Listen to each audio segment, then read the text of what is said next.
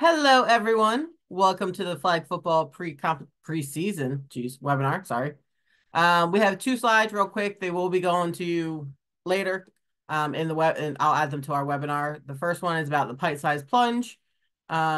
This Saturday at Lone Oak Farm Brewery. Lots of prizes, lots of fun. Should be a really fun time if you're available. The second one is talking about the car donation program. Information there. Oh, I went back. But information there with links. And again, I'll send these out with the slides. So we're going to go ahead and get the webinar started. For those, I think everyone on here knows me. My name is Melissa Enger. I am the staff lead for Special Olympics Maryland flag football and senior sports director. On the call, we also have Alec Travers back again. We didn't scare him off for a third year with us as competition director. We also have Jeff Miller, who is our new assistant competition director. If any of you are swimmers, you will recognize him from staging. We are very excited to have Jeff finally stay in Maryland and able to help us. So we're going to let Jeff say hi. Yes, well, thank you for that incredible introduction, Ms. Sanger. But yeah, so I'm Jeff. A lot of you will probably know me from swimming. Swimming is the sport that grabbed me first when I got into Maryland. Melissa just missed me, so been doing swimming, and I know nothing about swimming, but I figured out anyway. I played football for 4 years at Towson University. I played quarterback. If you guys know the name Tom Flacco, I was his backup. So didn't get to see the field, but got to be behind a cool guy. But I've always been wanting to do football, so I'm glad Miss Anger and Alec invited me onto here. So I'm super excited to get to work and actually run a sport that I understand and know pretty well, other than swimming, where the athletes know the sport better than I do. So looking forward to it. Looking forward to learning a lot. If you guys have any questions, if I mess up anything, if I do anything, please let me know. I'm looking to just learn and grow and kind of improve. So excited to be here. I mean, first off, I think staying with calling me Miss Anger is the best way to go. Oh, there you go. But also, so Jeff is going to be teaching at Howard High and coaching the football team. So we look forward to having him there and working with the Howard football team as well. So very excited to have Jeff join the team this year. So it's not just me and Alec. You get a third person with us. All right, so tonight, typical things, going over the coach requirements and deadlines, events offered, how to qualify for the state tournament, team assessment form, and then all the rules and reminders for the season.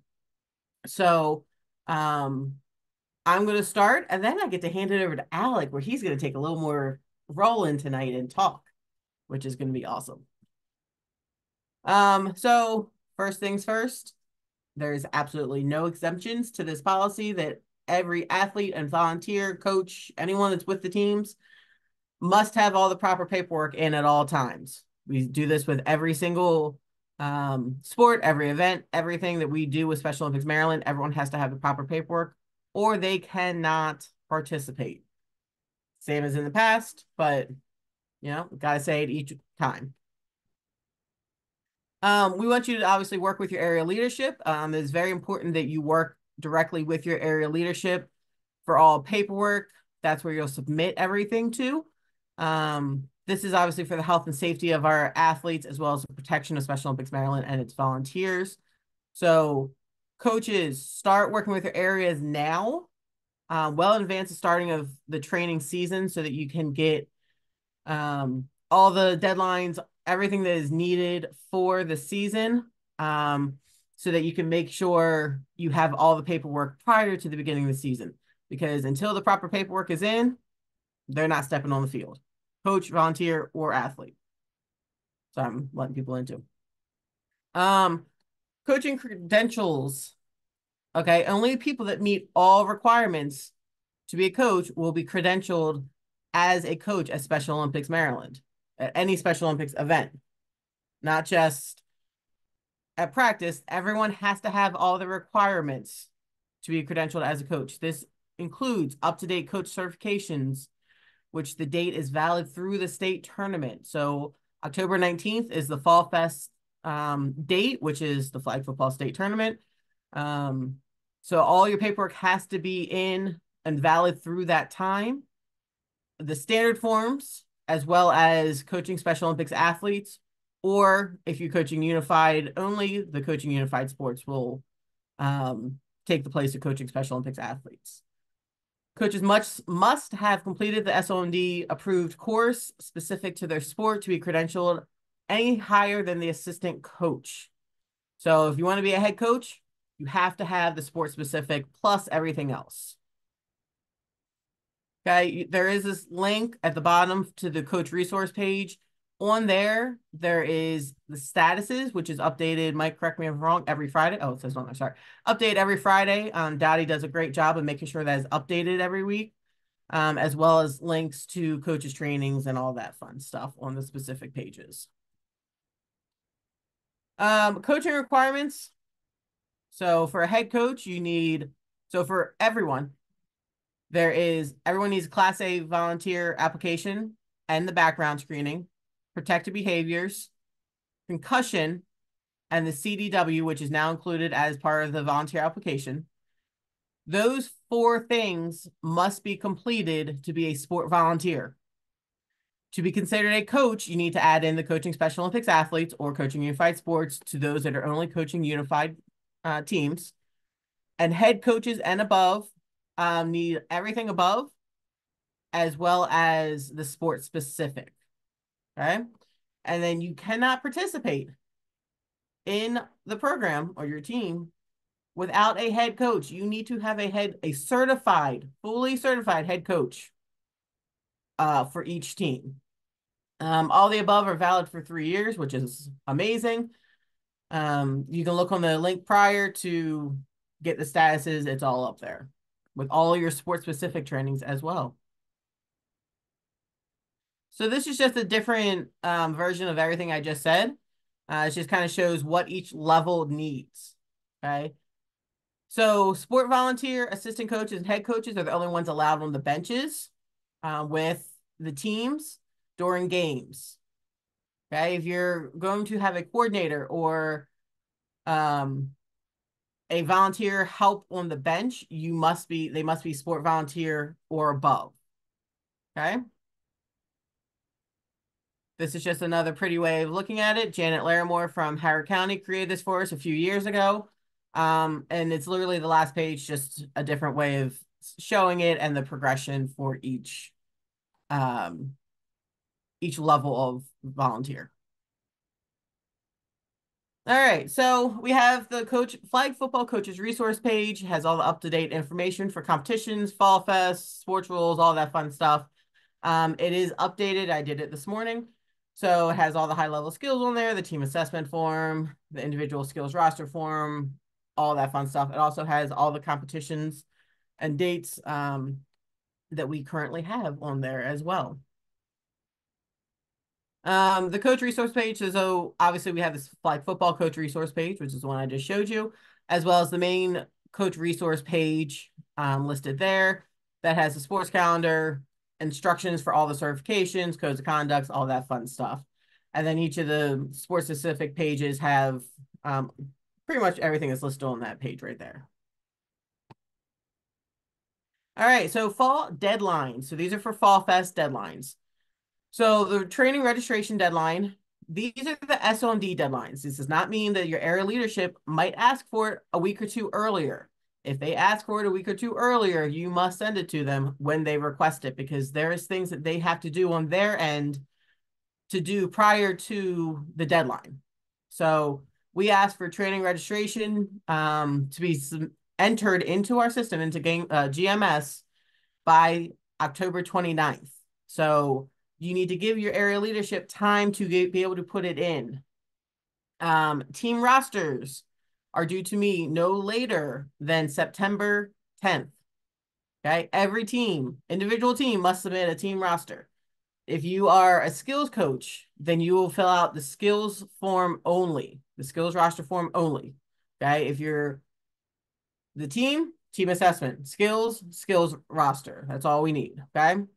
Last dates to submit missing paperwork is September 12th. Again, your area leadership might ask for it early, so please, please, please be sure to have it early. I apologize, I didn't change the date on these, but every form must be valid through October 19th, 2024. So I'll make sure I update that before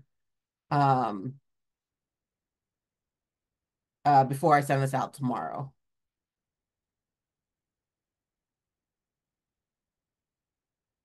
Sorry about that.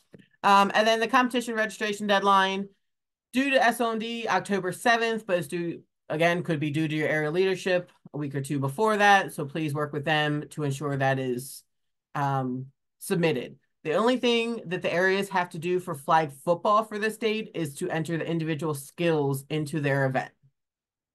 I will enter the teams in just as I have in the past. But by this date, all the individual skills must be entered into their event, or they will be deleted from the competition and will not be competing.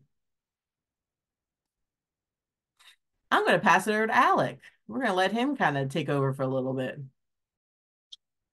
Thank you so much, Melissa. All right. Hi, guys. I'm Alec. I hope you all remember me from the past years. I'm going to go over some stuff that Melissa already touched on. So if I get to that, I'll kind of breeze through it. And then I have some other stuff that I'll share with you about the competition. So the events this year haven't changed. We're still going to do our high level individual skills, and we will have traditional and unified teams.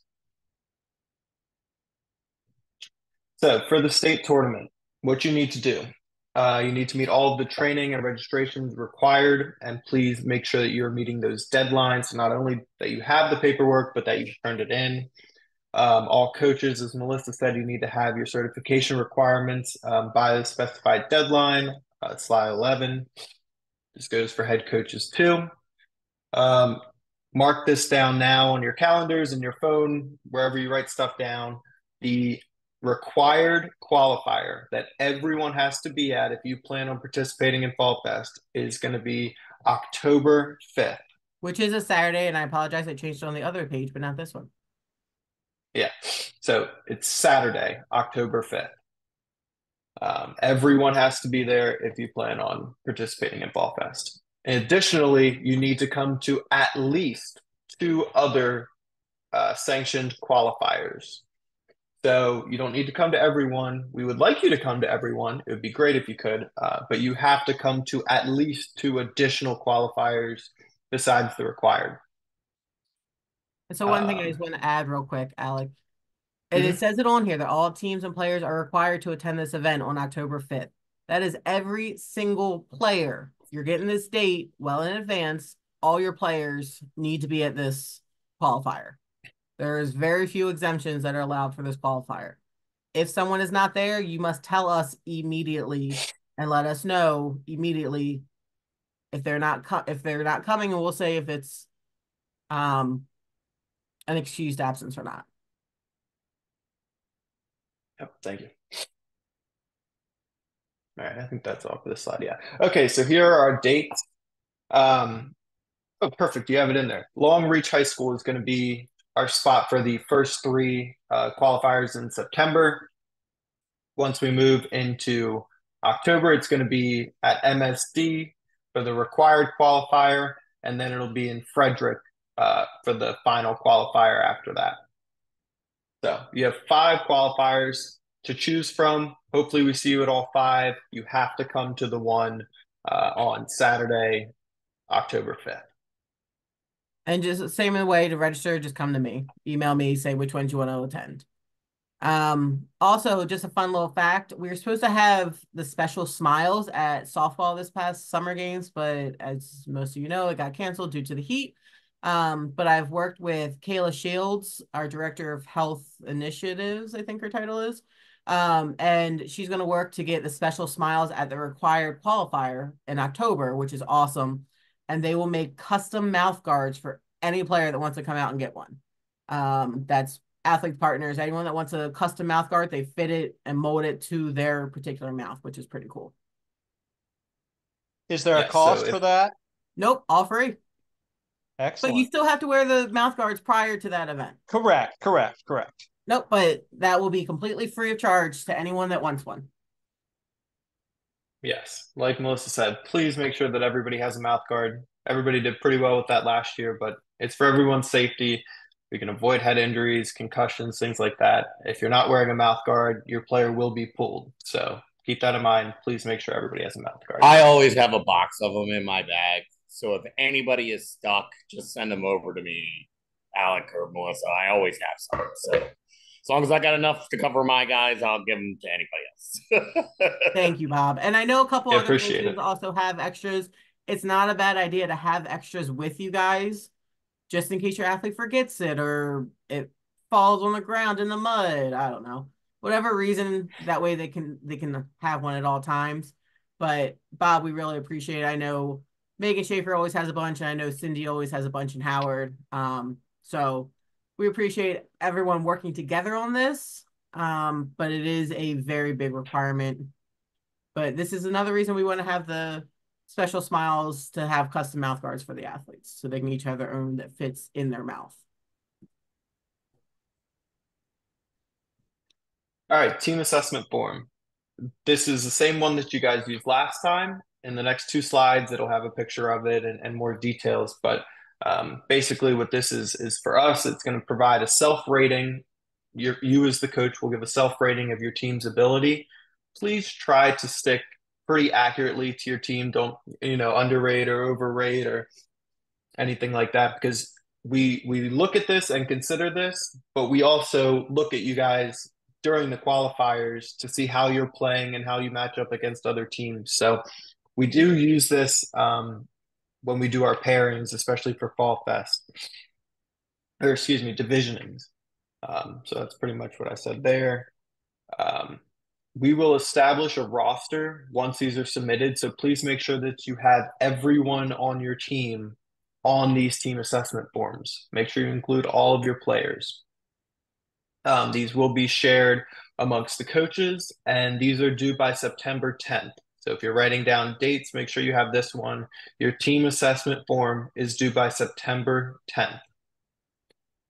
So once we have them, Special Olympics will enter all of them into the computer system based off the team assessments. So areas must enter all the athletes that are competing, including individual skills.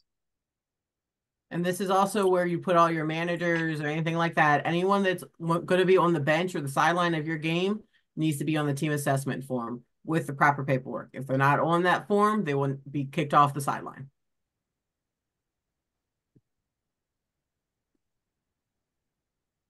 All right, so here's the form. This should look familiar to most of you. Melissa, correct me if I'm wrong, but I don't think anything has changed since last year on this.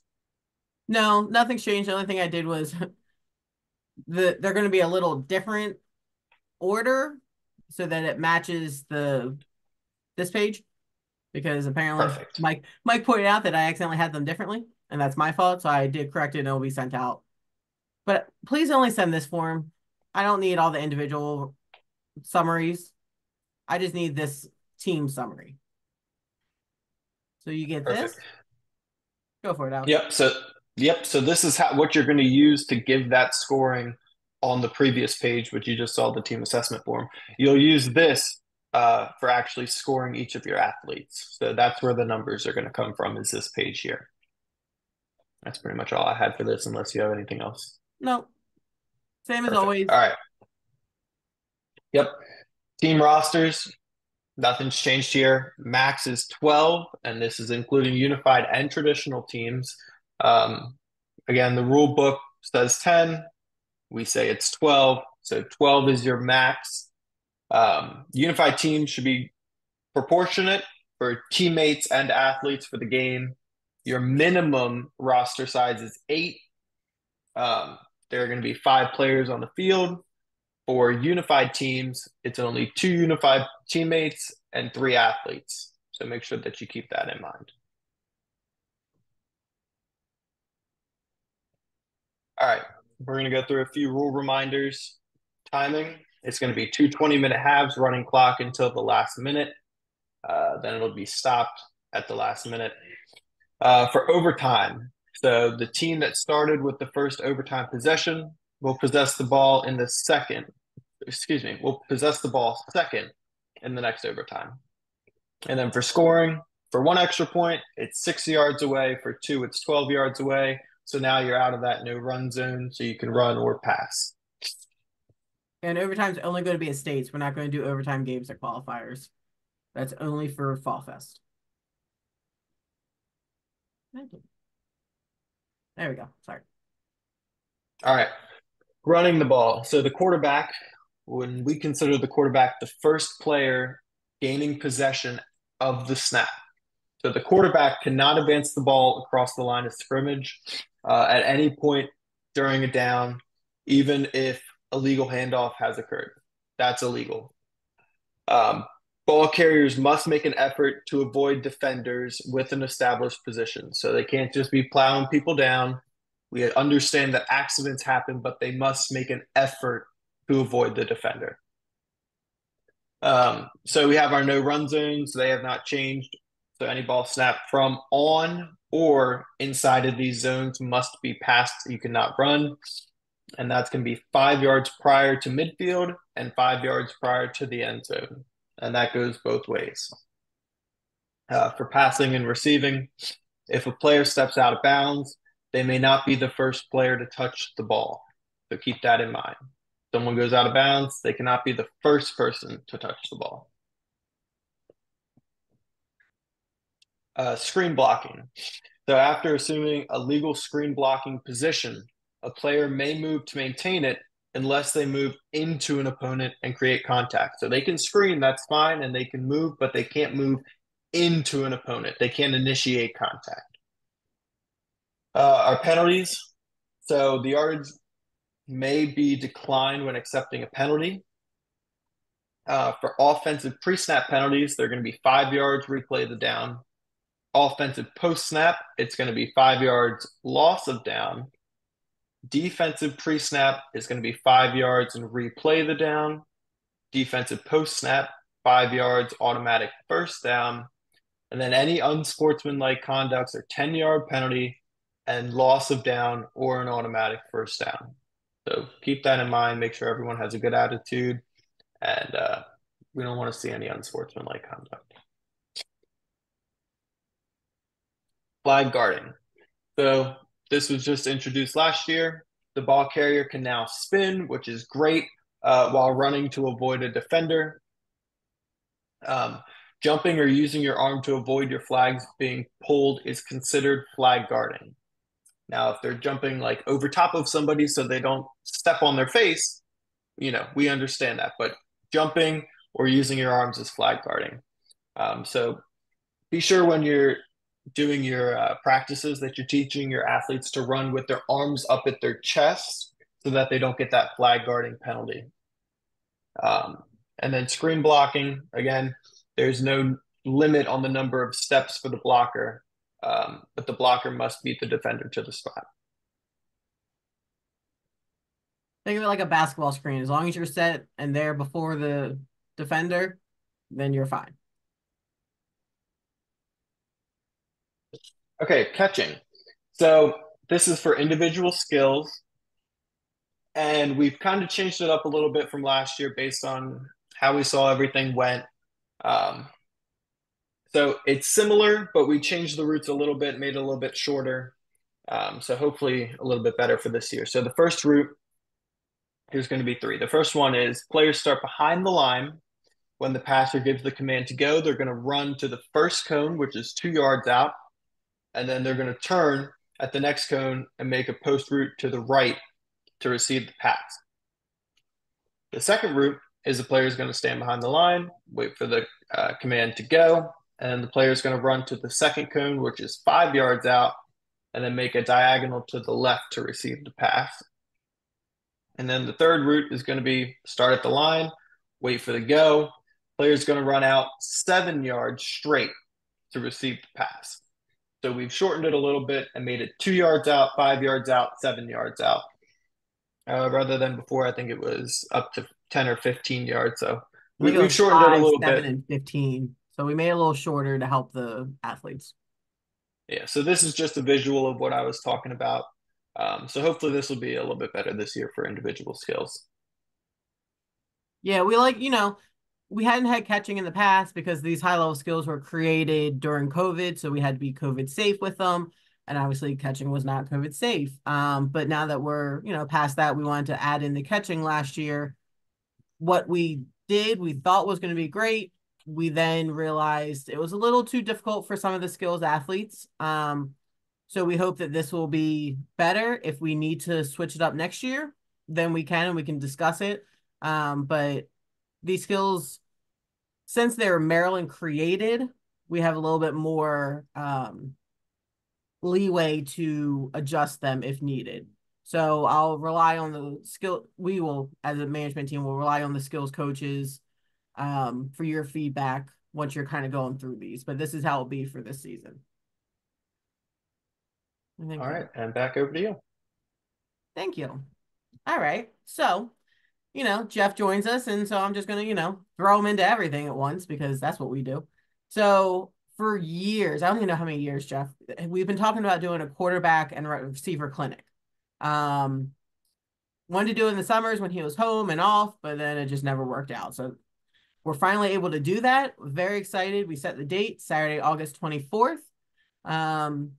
So this is for athletes, and then we're going to add a coach's portion to it. So Jeff will bring out his some of his players, maybe some former Towson teammates, I think we talked about, and then his players from Howard as well come out, put the athletes, whoever, quarterback, receivers, even if they're not in those positions and they want to come to the clinic, they're more than welcome. You can see the link that you will send out to your athletes for them to register for the clinic. And then we have the coaches clinic portion where Jeff will kind of walk through the coaches through all the different drills that they're doing and all the different aspects to improve your quarterback skills and technique. And I just made that up because I thought it sounded good. So there's the coaches registration. Again, I'll send this out in my follow-up tomorrow. Jeff, anything you want to add to it? No, like you said, we've been wanting to do it for a long time. I'm really looking forward to it. I'm looking forward to getting to know the athletes, kind of seeing where they're at. And if you guys got any questions for me, that'll be the time to do it. And hopefully I can get my high school kids out there and listening to instructions. So that'll be a good goal for them too. And it's even better that I'm not the tallest one anymore. Jeff is taller than I am, which is great. That's why you had me. That's exactly why I had you. So I don't have to be the tallest one out there. I've never felt so short in my life. Alec and Jeff finally met for the first time last week, and Jeff and I both stood up at the end, and poor Alec. All the way down there. But we love you anyway, Alec. So this is a great opportunity for athletes and coaches to come out and you'll get your coaches certification for the sport specific. I am also working with Megan Schaefer to do an in-person training out in Frederick again. Still working on a date with her. So as soon as we get that set, it will be in August. But as soon as we get that set, I will get that out to you guys as well. It's going to be the same registration link as the previous one. Megan will go through how to run an effective practice from start to finish, demonstrating different drills with her teams for all levels of play. For those of you that don't fully know, Megan coaches unified teams in Frederick, and she will have, I think, 5 teams this year, which is crazy, but amazing. So she's building up that program. So she has all different levels of play from our lowest level to one of our top teams in the state. So if you have any rule questions, she's the person to go to. Her trainings are always really great, lots of information and stuff like that. So lots of fun stuff there. But as soon as I get that set, and as soon as I get a time set for the previous training on the 24th, and then get this time and date set with Megan, I will let you guys know and get that out to you. And that is it. I know we went through this kind of fast. I did have a question pop up. So for the 1 and the 2, going for the extra points, the 1 and 2, both of them are in the no run zone. So you can pass or throw in either of them. Those are out of the no run zone. Out of the no run zone, not in the no run zone. Yes. Are there any questions? I know we have a lot of returning coaches, which is awesome. Looking to hopefully have a new team whether team or skills in PG. So we're really excited about that, working with them. We have Scott, assistant area director from PG, on tonight. So thanks for joining us, Scott. But very excited to have that new program join us again, whether it's just skills this year or team play. We're very excited to keep growing the sport of flag football.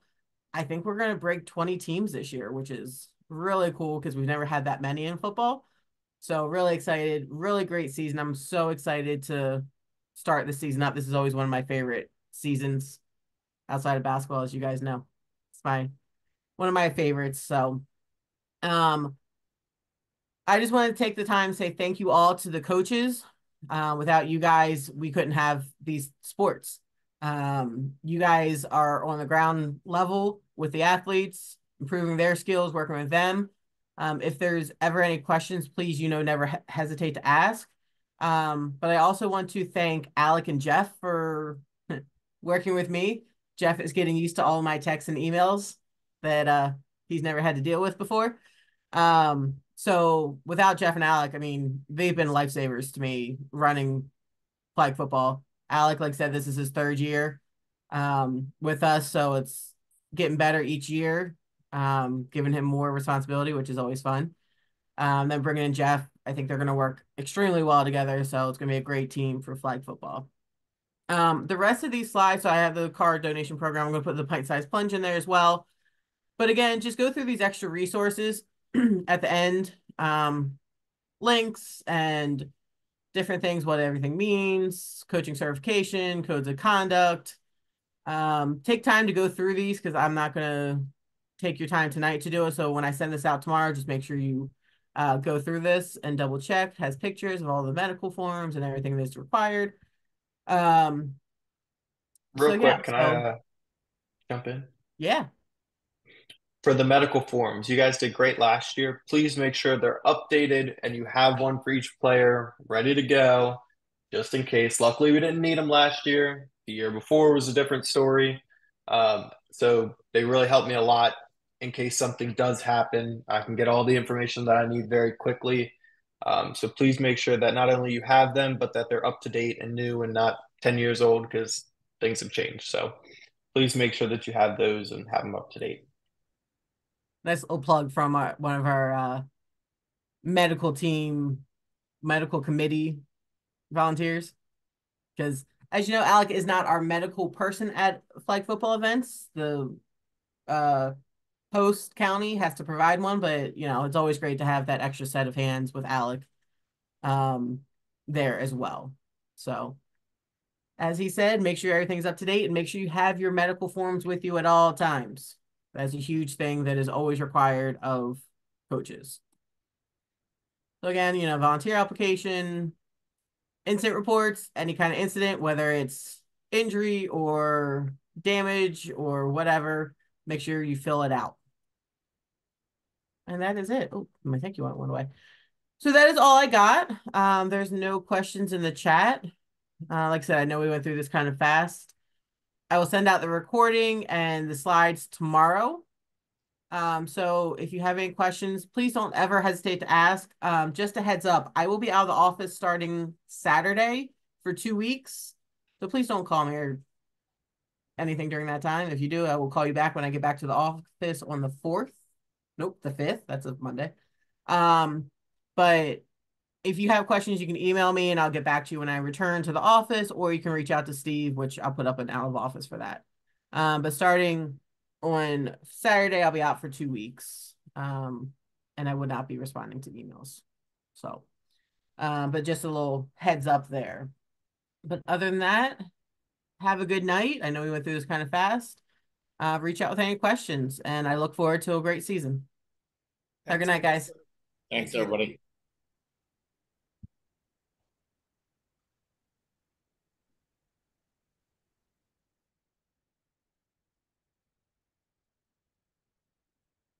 It's not too bad, right, Jeff? No, not bad at all. That was awesome. Melissa, I have an off the board question. Of course you do, Kathy. Of course. Hip hop. Where do I find the rules for it? Are you really talking about cheerleading right now? Yes, I am. Because I've got somebody asking us to start a hip hop. I think you should. but I I know. will have to. Oop, hold on. Oops.